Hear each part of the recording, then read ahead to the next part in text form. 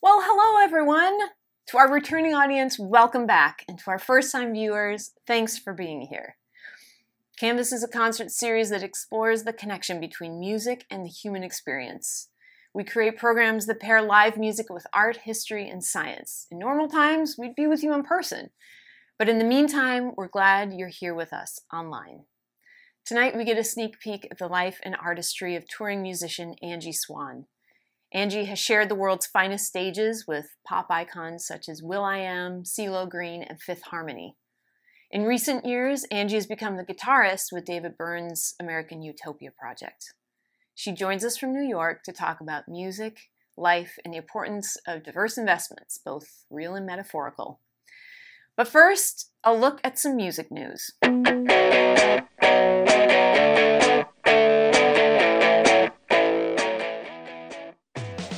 2020, the year that came in like Groban and left like Osborne. Up until March, we're all busy doing what we do, you know, eating inside, touching door handles, breathing on each other.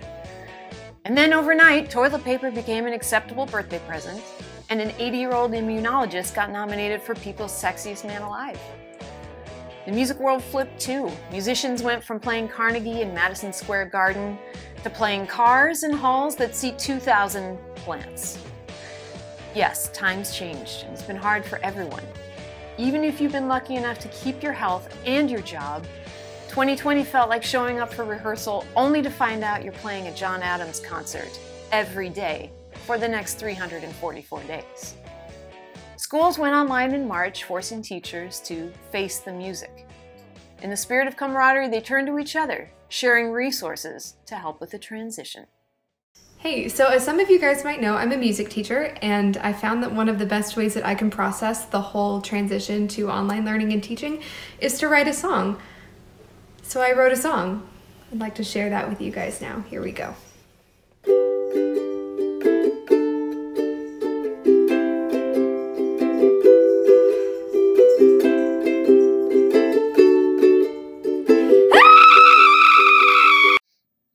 Educators report that technical progress in young students is nearly ground to a halt. Instructors are sobbing into their N95, seeing on Zoom that Jimmy's Bowlhold now looks like he's headed to Sturgis. And then there are the ensembles.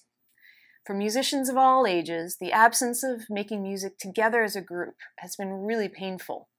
Directors have taken on the challenge of creating the group videos that are now commonplace on the internet to help make us feel better.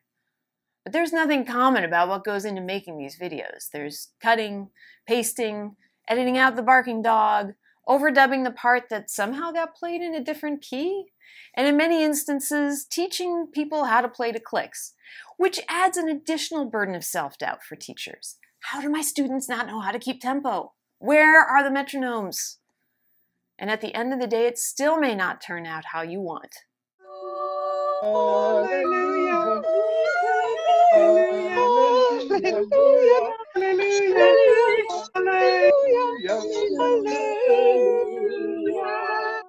Social distance choir. It's a lot to handle. So cheers to all of you music teachers who are sticking to the score. And here's to all the weird stuff you've seen during your Zoom lessons. You know, like Cheeto consumption while playing. People randomly walking into view, partially clothed, and a close-up of your students' cats behind. The upside to it all, your relationship with students really matter. Kids are resilient, and pants are optional. Music retailers enjoyed an increase in sales during the pandemic. Acoustic guitars, keyboards, and ukuleles have been flying off virtual shelves for months. Not violas, they're still there. Ah yes, the lure of learning an instrument. The romantic notion of it is as thick as aerosol droplets in a choir room. When you pick up that new instrument, it's like you're sitting next to a stream with butterflies in the air. Oh, is that a deer sneaking up behind you to hear you play? Thanks to a discount code at Guitar Center, you're sure you found your once and forever hobby. Oh, your friends may tell you this is just a pandemic thing. Your music obsession isn't going to last. Or they may say that being on furlough shouldn't have meant that you officially quit that job to pursue your lifelong dream of playing oboe in the goth metal band. But you know what I say? I say sit down at that keyboard and play Tale as Old as Time until your neighbors call the police. Is the learning curve harder to flatten than the second wave? Absolutely. Will you likely quit by this time next year? Without a doubt. But if the pandemic has taught us anything, it's that you've got to enjoy what you have today. So blow, pluck, and play away, my friends. Carpe instrumentum.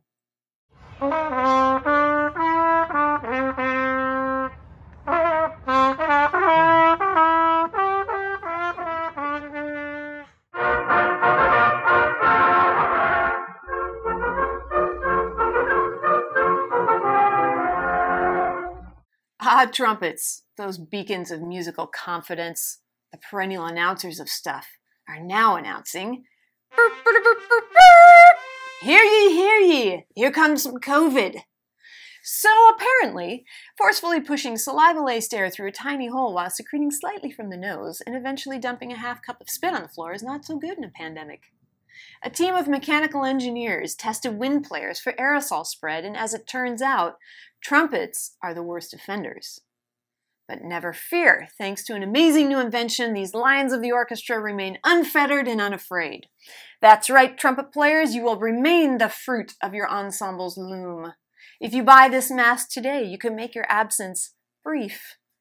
But when you go back to rehearsals, be sure to duck under. Duck under, you say? Under where? Under the radar of spreading droplets by wearing the super weird-looking face mask. That's where. So teachers are hustling, instrument sales are up, and inventors are working to get musicians safely back to rehearsal halls. Have I missed anything? Oh, right. The complete abandonment of music performances around the globe causing an entire industry to collapse, careers to be rerouted in the face of music potentially changed forever. Right. I knew I was forgetting something. COVID brain. The list of losses is long. Musicians and venues were forced to rewrite plans or even draft bankruptcy papers. In the US alone, over 170,000 live music-related jobs have been eliminated, and that number is just the tip of Bjork's Icelandic iceberg. Many artists work multiple jobs to make ends meet, and many of those jobs and industries, like hospitality and food services, have also shut down. And common sense tells you that gathering thousands of people to breathe on each other for 2 hours is going to be the last of our privileges to return. Well, that and shared salad tongs at Chuck-A-Rama's. It's going to take a lot of effort to get musical life back on its feet. So when the world reopens, people, buy the tickets and go to the show, even if traffic on the 405 is backed up from here to the valley.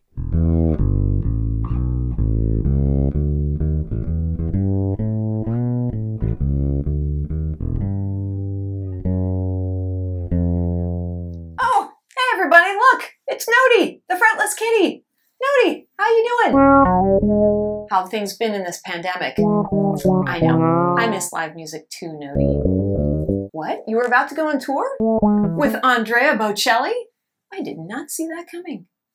Nody, does Mr. Bocelli realize that you're not, human informed? I mean, no offense. I know you can play well. It's just, maybe he didn't know. Oh, you turned down Taylor Swift for Bocelli? Do you regret that decision? Of course you don't. You're incapable of regret. You don't fret about anything. You're fretless. Well, Nody, I'm sorry to go, but I got to wrap up this news segment, and so all the people here can get to know Angie Swan. Please say hi to Mrs. the Kitty. Make sure you wash your paws. 2 full cycles of happy birthday. Take care of yourself, okay? Ladies and gentlemen, Nody.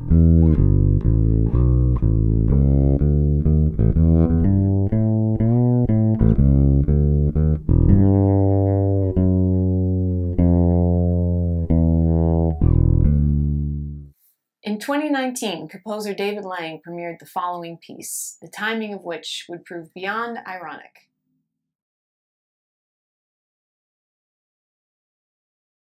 Protect yourself from infection. Keep well and don't get hysterical. David Avoid being sprayed by the nose and throat secretions of others. Pauteleo de la Roca Pita. Beware of those who are coughing and sneezing. Gertrude E. McShane. Avoid crowded streetcars. Elizabeth Frida Norstead. Walk to the office if possible. Mary Margaret Aronson.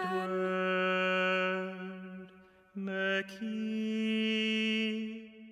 Keep out of crowds. Amelia Stein. George John Maley. Avoid theaters, moving picture shows, and other places of public assembly.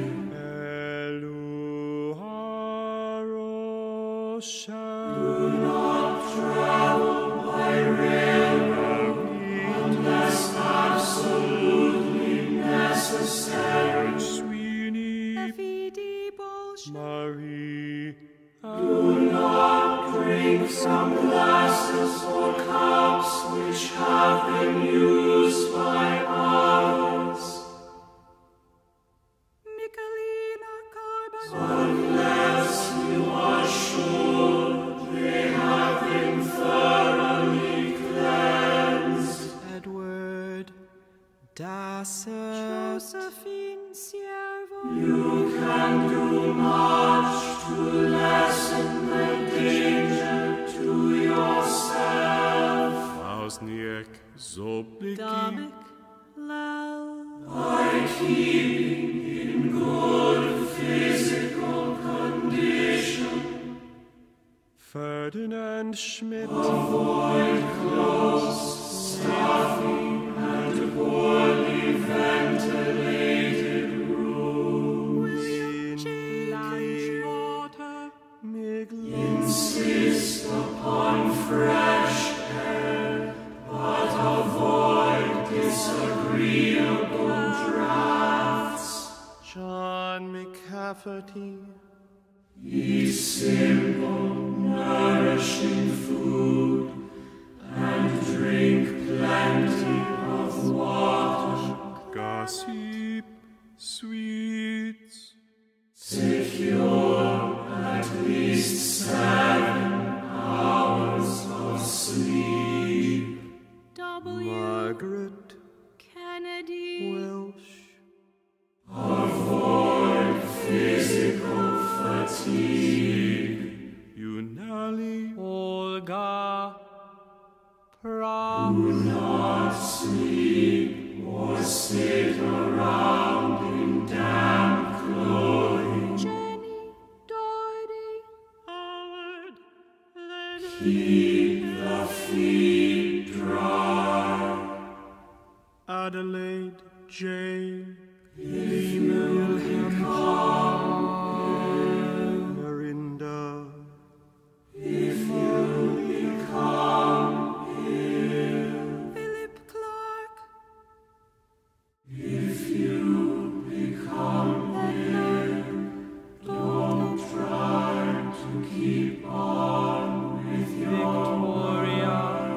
Plazinski. Walter W. Fight the disease rationally and do not become untold or alarmed.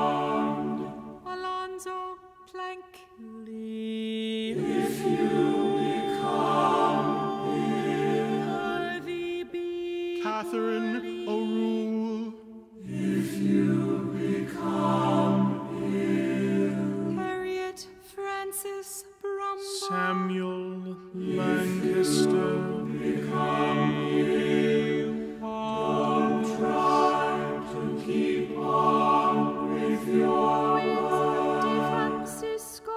Mary Trelawney, fight the disease rationally. William, and do not become unruly. William.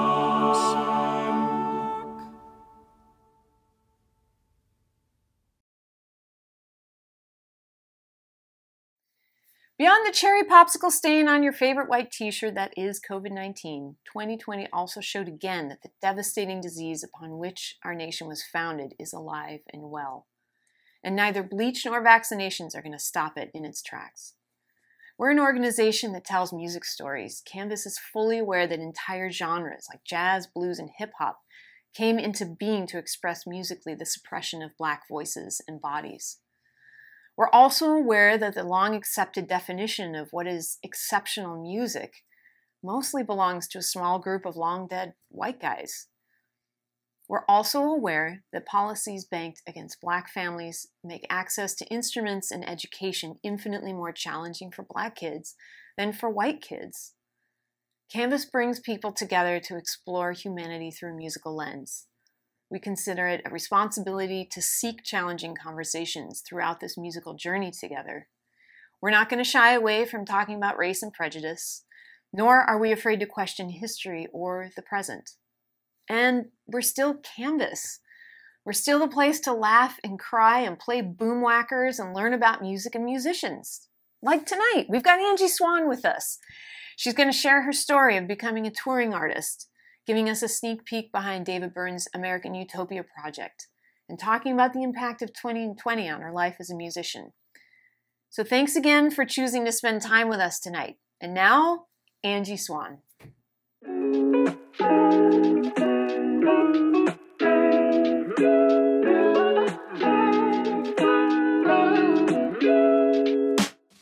It's a constant hustle. I always say if you're not working, you're at home working on working, always trying to come up with another plan, because it was definitely a roller coaster ride the whole way through.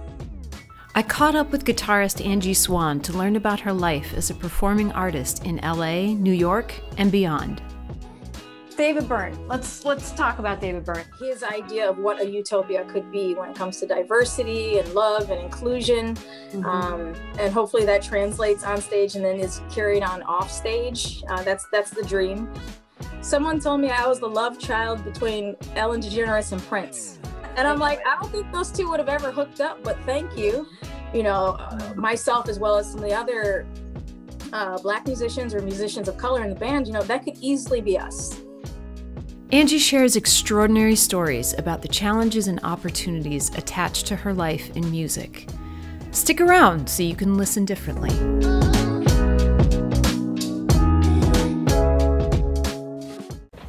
Okay, what's another one? A bus. Okay, yeah, that's good. Come on. The wheels on the bus go round and round, round and round, round and round.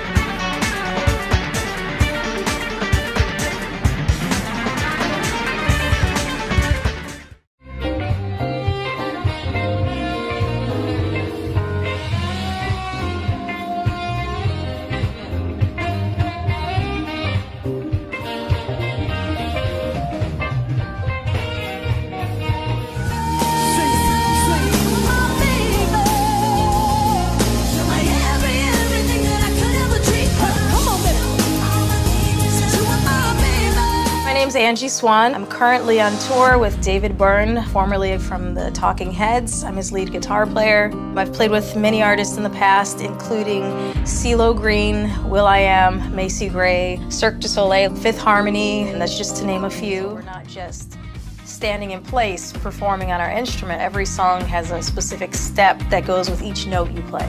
To be able to play with such a variety of bands and projects, you have to really be open to adapting to different situations. I've told this to students before, playing less is more. You have to put your ego aside, and it's just a matter of being focused and not being afraid to try new things. When I tell people I play, be some way that you don't feel comfortable being, always just be true to yourself, and no matter what, I think that's going to shine through. Thank you for being here. Happy to be here. Thank you.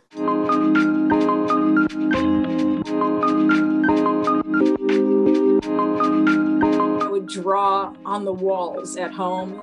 My mother hated it, my dad hated it, but they started giving me just tons and tons of paper. Instead of taking away my crayons, they'd give me paper. And because I grew up in a very musical family, my dad used to have band rehearsals in our basements. I would smell those funny cigarettes, which I realized wasn't tobacco. We won't talk about that. But jazz cabbage. You know, even before guitar, I played violin, piano, clarinet, but guitar was the one thing that I would practice without my parents forcing me to practice, so they could tell I was kind of hooked on that one.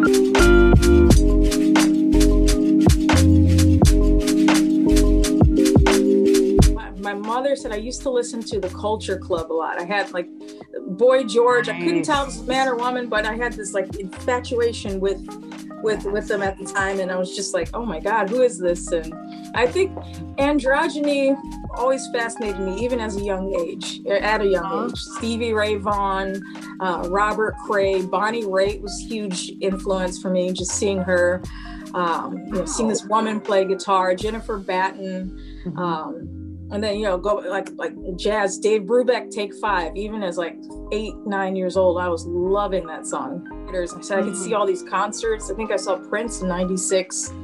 But again, I'm supposed to be working, but I was really paying attention. I remember thinking, I want to be on one of those stages one day.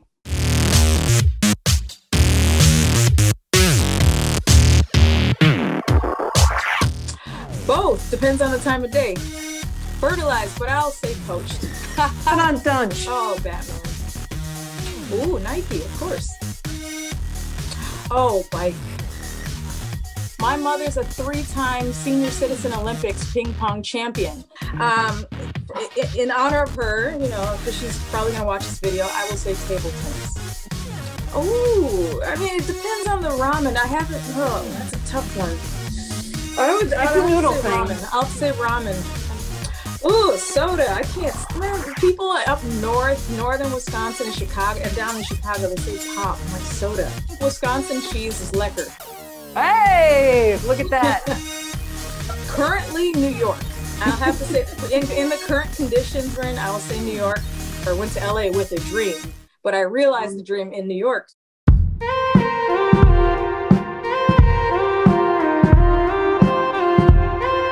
I flipped a coin, actually. I was choosing it over Juilliard. I was more interested in contemporary music and jazz and world music, whereas I felt like other programs were just very traditional to me. Mm-hmm. And I see Berklee more as a laboratory versus a conservatory, where you're constantly creating and being innovative versus doing the same thing again.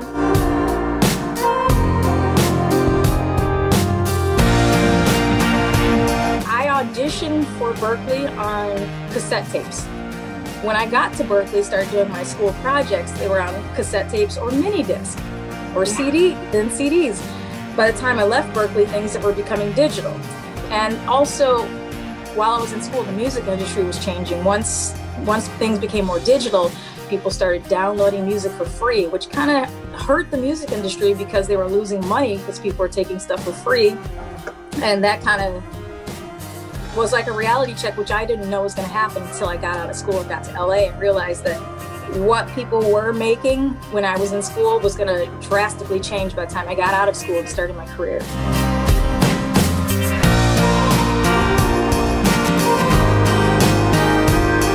I was told to go to jam sessions, go meet people, go sit in. So many times where I'd come and, you know, I was shy, walk in with your guitar and, you know, not as much confidence as I would have liked to have had.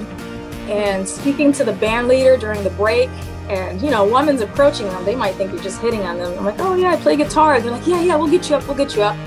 but you almost have to be vouched for, because they don't want to just bring up a stranger and then you suck, and then they're like, you know, it just kind of ruins the night. So it's hard, because then you also have to have a job and to be able to supplement being in LA, because the cost of living is just way larger than, you know, in the Midwest.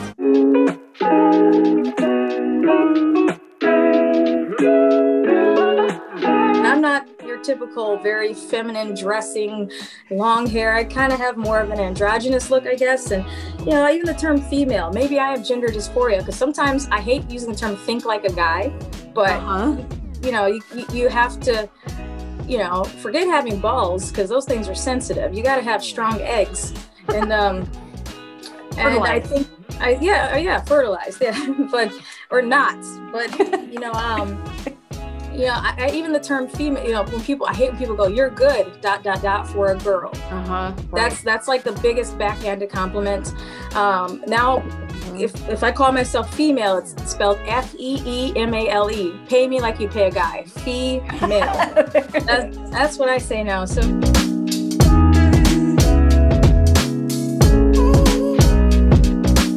Saying yes to something and putting a little fire under you, so you have to learn how to do it. Like even playing little percussive parts, percussion. Yes. Just being kind of a jack of all trades, right, and a master of nothing. You know, that's how I did TV shows. I did a show on MTV called Rock the Cradle, and I was just kind of like the auxiliary player, where I'd do guitar or I'd have a tambourine and sing.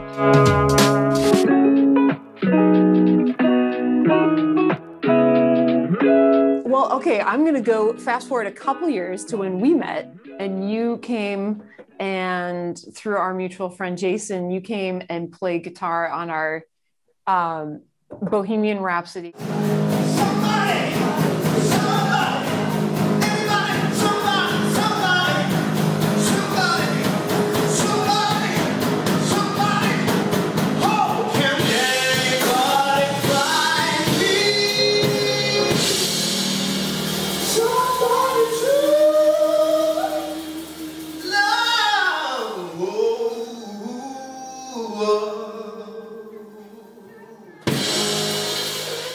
That was fun. That was a fun show.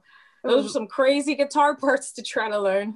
I never really studied or listened to a lot of Queen until that moment. I mean, I've always been a fan. I knew their music, I knew their work, but that was like the first time I actually delved into it to a point of, oh my God, this stuff's ridiculous. And then knowing like, isn't he like a rocket scientist or something, just a brilliant person. Yeah. And now I'm kind of like a 6 degrees of separation, having worked with Adam Lambert, who now sings in place of Freddie Mercury for Queen. Yeah. So, you know, and I had to learn more Queen songs. We did Good Morning America maybe 2 years ago in Central Park. And, you know, it's just like that now 1 degree of separation from, you know, started back then when I did the Canvas Queen performance. Yeah. So that was pretty cool.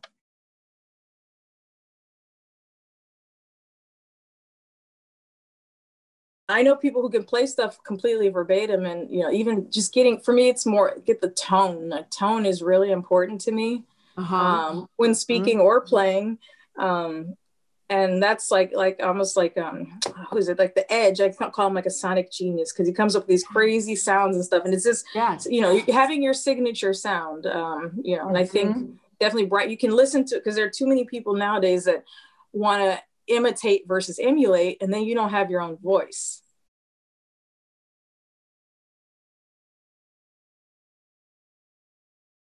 And I had to take off a month of school, month and a half, in the middle of the school year. So I had to go to all my professors, tell them how this was a big opportunity. And, you know, some of them were like, "Oh, you're missing a lot of work." I'm like, well, you know, this is kind of what I came to school for, to be able to perform. And I think my first professional tour was with will.i.am from Black Eyed Peas. I was playing with him and Nicole Scherzinger from Pussycat Dolls. They had a project together at the time.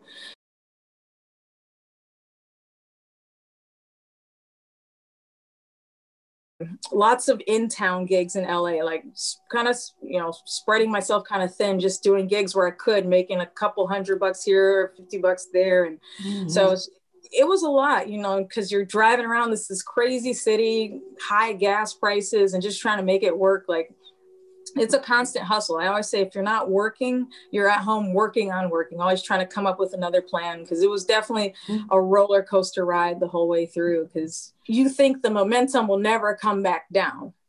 And so you're like, oh, all these great hotel rooms and stuff. But then the reality sets back in and you're back home and you don't know when the next paycheck's coming. So like, what are you going to do with that? And so that was hard. I mean, I've had to pawn off instruments to pay rent, you know, and I'm like, I'll try to make the money back in time to get to the pawn shop and get my equipment back. And sometimes I would, a lot of times I wouldn't. So my mother especially was very supportive. My dad was supportive, like just very, you know, like encouraging. But, you know, realistically, you know, it was rough. It was really hard, and trying to figure out how to make, you know, and it still is to this day. You never know what's going to happen the next day. So, you know, again, trial and error over a decade of doing this. I've learned from mistakes, and I don't think you ever lose. It's always just a lesson. It's not a mistake. It's a lesson. And as long as you don't keep going in, you know, the same repetitive motion, you can kind of come out on top. Because again, like Los Angeles was crazy, and like ups and downs. And I was like about to give up on music. I'm like, I can't afford to keep staying in LA with the lack of work I have right now. And I actually didn't even have a car at the time. My car got totaled while parked on the street, and I didn't have liability insurance, or I didn't have some kind of insurance. So I was in LA like the last 6 months there with no car. I was taking $100 taxis to a $75 gig. Oh my God.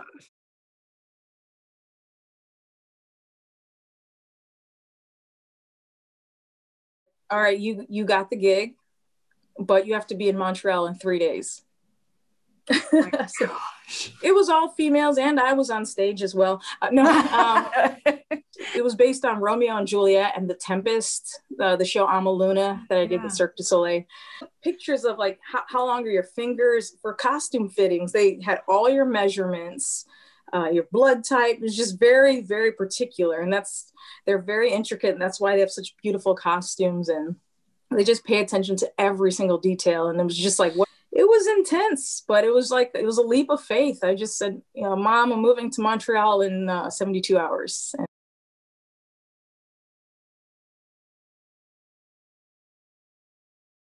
the whole notion of sex, drugs, and rock and roll, maybe that was 60s, 70s, 80s, but, you know, you had a good time, but it wasn't like, it was a lot of early lobby calls.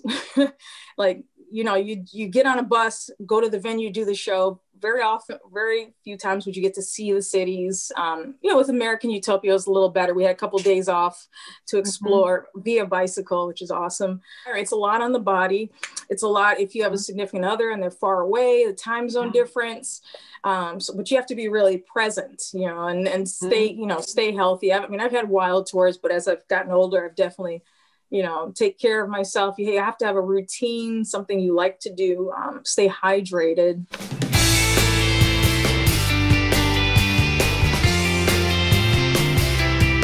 Three and four. 3 and 4. All right. Oh, this is good. Queen, The Magic Tour, 1986 Queen. You're on. And number 4 is Janet Jackson, Rhythm Nation. Hey.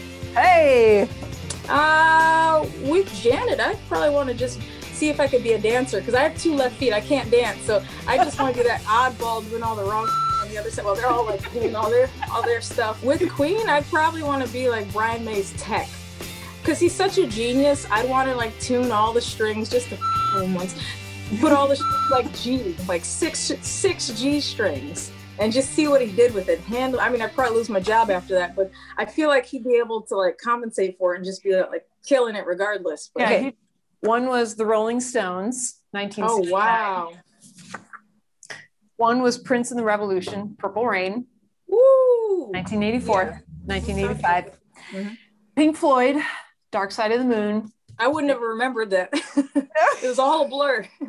And here's the last one, just for fun, Talking Heads. their closing tour, Speaking in Tongues, 1983. Oh my God. Wow. That would have been something. I wonder how it would have been if I met the younger David Byrne. I don't know. I mean, I've read stories, I've read books, I've talked to him. So, like even as he said, he's changed over the years. So I could not fathom who he was back then. I don't know.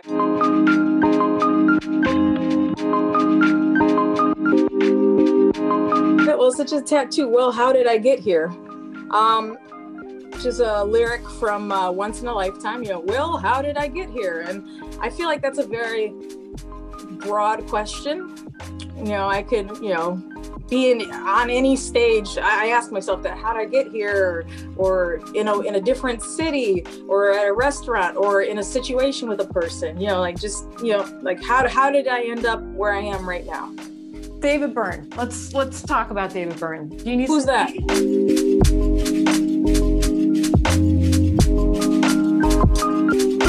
Well, that was actually the first photo we had ever taken together. That was our first photo ever. I'm the one on the right, in case nobody knows. I didn't hear from them for about a month. And then in my junk mailbox, I find this letter. It says, from David Byrne. It says, "My tour and you." And this is like a public service announcement. Kids, always check your junk. But because if I hadn't looked in that, I need to frame that letter. If I hadn't looked there, and it was just really short and just very written very simply. It's just like, "Hi, period." I think it's like, "My name's David Byrne, period.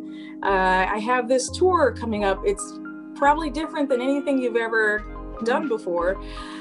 Would you be interested? I hope so."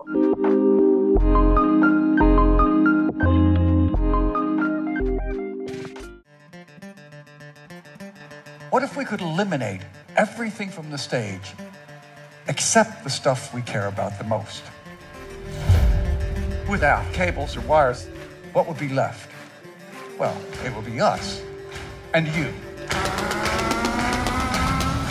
And that's what the show is.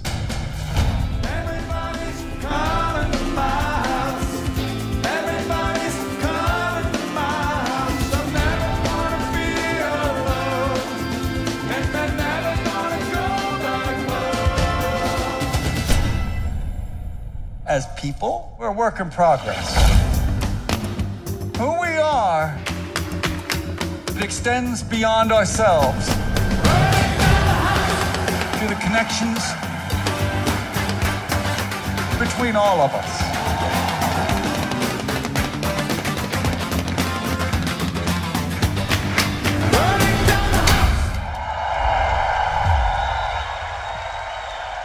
It's very representative, I think, of how David is. He's very visual, but then, he loves certain types of music. So you have the audio and visual. He just wanted to make pretty much like a moving, it's an exhibit. It's an exhibit with a very powerful message. His idea of what a utopia could be when it comes to diversity and love and inclusion. Mm-hmm. And hopefully that translates on stage and then is carried on off stage. That's the dream. Mm-hmm. And, I think it was very important to him to have a diverse group too. I'm sure that was his vision, because, you can't have a show called American Utopia and a billboard of an old white guy.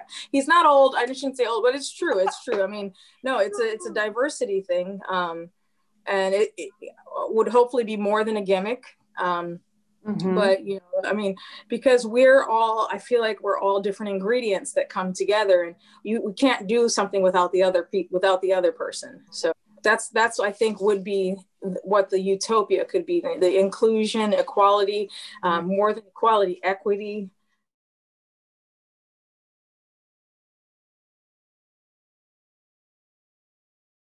Members, they didn't like it.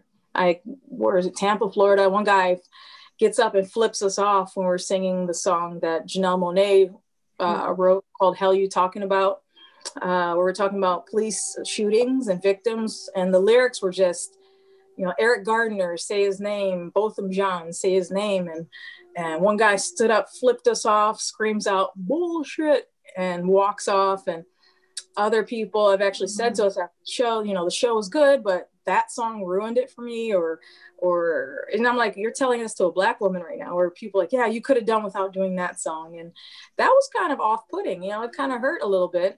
Yeah. The frequency of it as well. And, you know, people, oh, don't make it political. And I'm like, is it really a political thing to talk about, you know, police violence or people not receiving justice for something?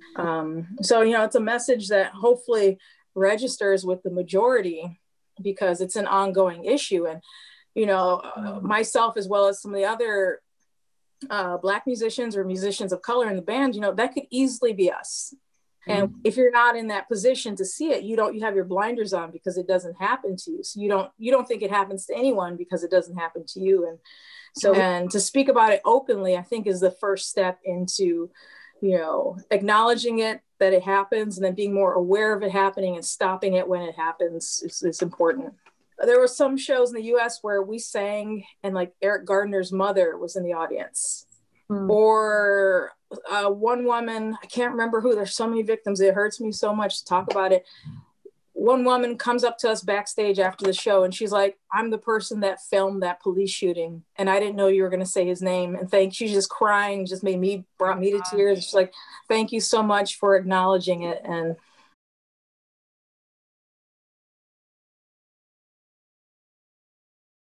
So I was being interviewed by MTV, and they started asking me about race. And I came out saying, I am racist. Then I had to explain what I meant. What I'm saying is, if you grow up in a country that is racist, that has systemic racism, it is put into you. No matter what you want to believe or what you tell yourself, it's in you. What year was this? Around the 80s. So you've been woke for a minute. For a minute. For a minute. And that's why I love my brother right here. There's no Johnny-come-lately Black Lives Matter. Nah. He was down with us. And I think Spike, at this moment, was the best choice. You know, especially with what the show was about. And it just, the way he filmed it was so beautiful, where the cameras would be on stage and it's like 3D, you know, you just having that different perspective. If you had already seen the show versus if you've only seen the movie. Right. Because the camera's only showing this portion, that portion, but throughout the whole show, we're all dancing. Everything is intentional.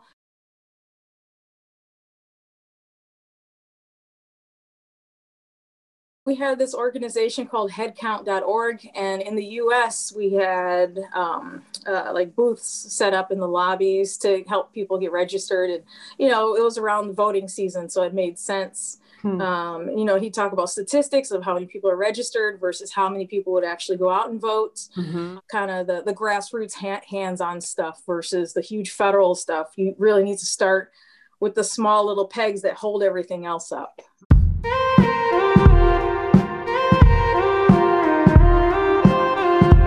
David's first email he sent me, he said there's going to be some dancing. And I'm like, okay, I'm going to do a two-step. I'm like, I'm just going to do a two-step. And then Annie B. Parson comes in with all these movements. And I'm like, are you serious? Are you serious? And she's super patient, super creative, and just very minimalist. Like just the smallest little movements have the biggest impact. And you know, like sometimes she want to do a lot of dance stuff, but we'd have to remind her, like, hey, we have to play the parts here. And she's like, oh, that's unfortunate. But I'm like, yeah, and there's one part where I'm playing consistent 16th notes, but all downstrokes, like da da da da da da da da da. And my left hand's going in circles, like Arsenio Hall. And I'm kind of using my left hand as like a metronome, 1E and a 2E and a 3 and a 4 and a da da da da da da da. So that's kind of how I was able to keep doing that. But everything is intentional. The reason we wore gray suits is because the light reflects better off gray. You can change the color of the suits. If the light goes red, we're red. If the light's blue, we're blue. So how long did it take you to learn the whole show, the choreography, and then the music? I was curious, did you learn from charts? Did you learn from tracks? How do you? Both charts and tracks. We were given a score. That was hard. We picked like 2 or 3 songs at a time, learned for a week. We had about 4 weeks. Like we started, I think, February 2018. started rehearsing, and then our first show, trial show, was in March, like a month later. So we were learning the music and the steps at the same time, which I think was helpful, because it's like, all right, when I'm playing this, I'll be doing this physically.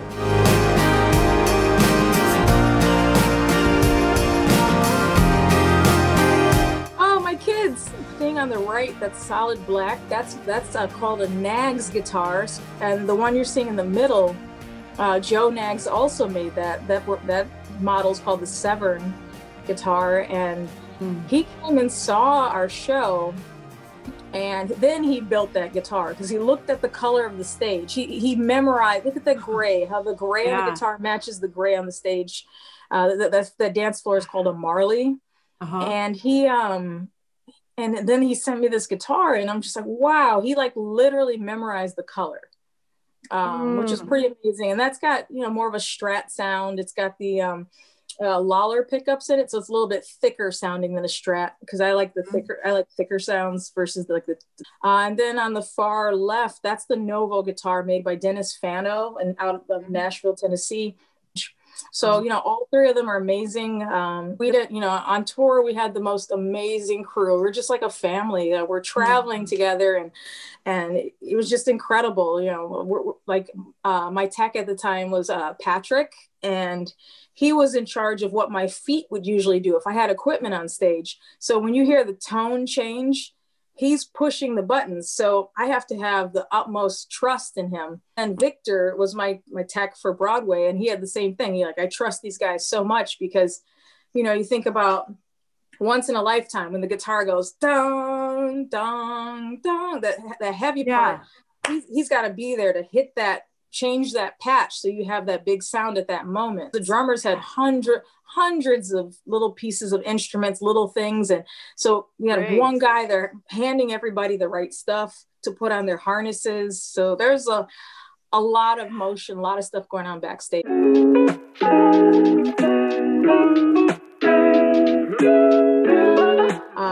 But 2020, January was great. We're still doing the show. You know, we're, you know, great little after shows where a lot of artists, you know, a lot of people I admire were coming to see the show. So that was amazing to get to meet a lot of people. And then David's show, I think we ended around February 16th. So at the time, COVID didn't affect us. Like, we finished our show, I think February 15th, 16th, 2020. A week later, we performed on SNL. And like a week after that, the world shut down. So this will be taken care of by the time our show comes back in September.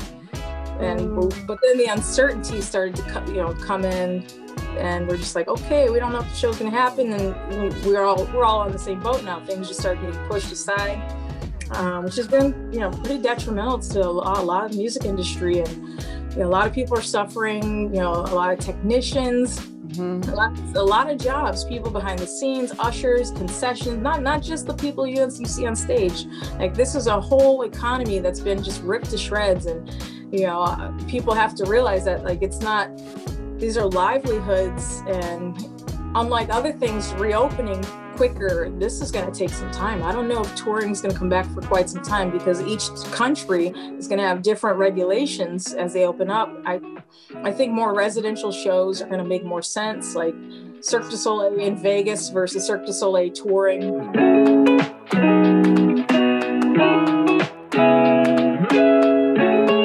Mostly, I've been interested in like the stock market and cryptocurrency, which I had learned about back in 2017. I was doing beta testing at Intel with Invisible Instruments up in like Seattle and Portland.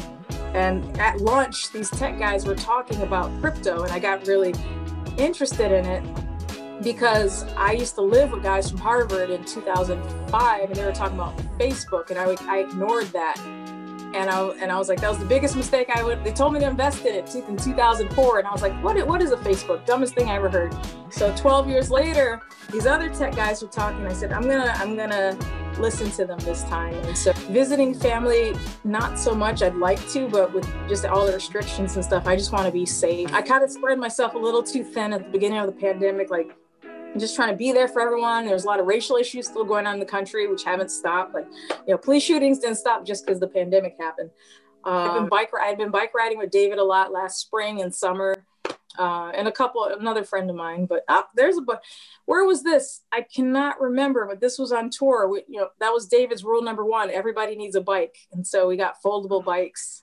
I have a friend from Amsterdam that I hang out with a lot here in New York, and she rides her bike. I mean, bicyclist is just a great way to see anything, and I totally agree. And so I haven't been playing much guitar, but I was like, I want to change one of my guitars. So I went and I put all these rhinestones on it. I took some super glue.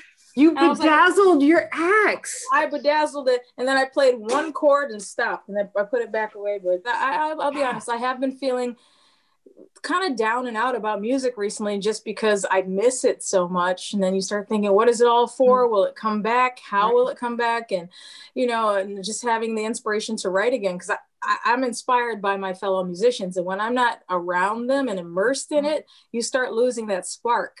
And seeing the love that Chick Corea has for music, and that message he gave to all of us, musicians and non-musicians alike, was just enough for me just to snap out of it. And I'm like, he's totally right. He's totally right.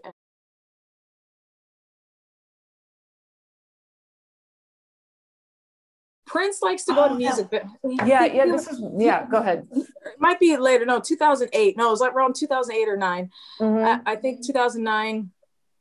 He likes to go to music venues and scout musicians. And I remember seeing him like in the distance at different venues, at the Roxy and some other places in LA, the Key Club on Sunset. Yeah.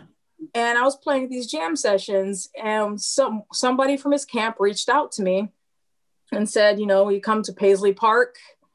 And, so I did. And I was just freaking out. At this time, I didn't even have a computer.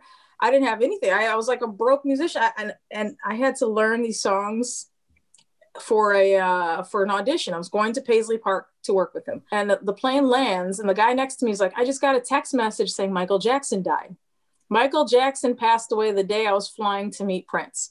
We get to Paisley Park, everybody's just down. Everyone's in shock. Then fast forward to when Prince passed away. Prince passed away like 4 days after my last grandparent. My grandmother, Dorothy, passed away. I was in LA doing some gigs, and she passed away. I was on a set break, and I get a phone call. My mother's like, Angie, it's time. I said, put the phone to her ear. I get a little emotional. Let me drink some tea. It'll dry the tear ducts. And then like I'm on stage playing a song by one of the guys from One Direction, as I know she's passing away. And then like 4 days later, turn on my phone in the morning and said, Prince passed away. And it was just like, just a knife in the heart. It was like the worst week. It was like in 2016. So even in death, it still affects you, but then you want to keep their legacy going. So just keep going for them, if not for yourself. So.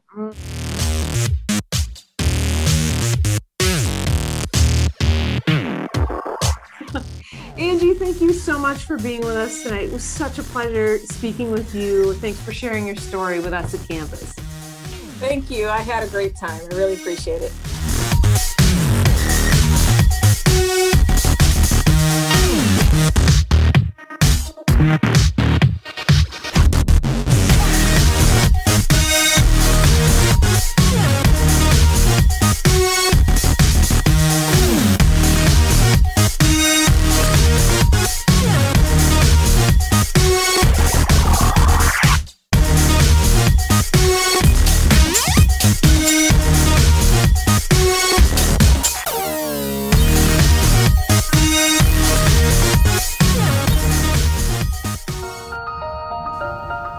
There's so many amazing stories in the world, and we love sharing them with you. Donations from viewers make it possible. If you like this show and want to see more, please click the donate button below or visit our website, canvaspresents.org. Thank you.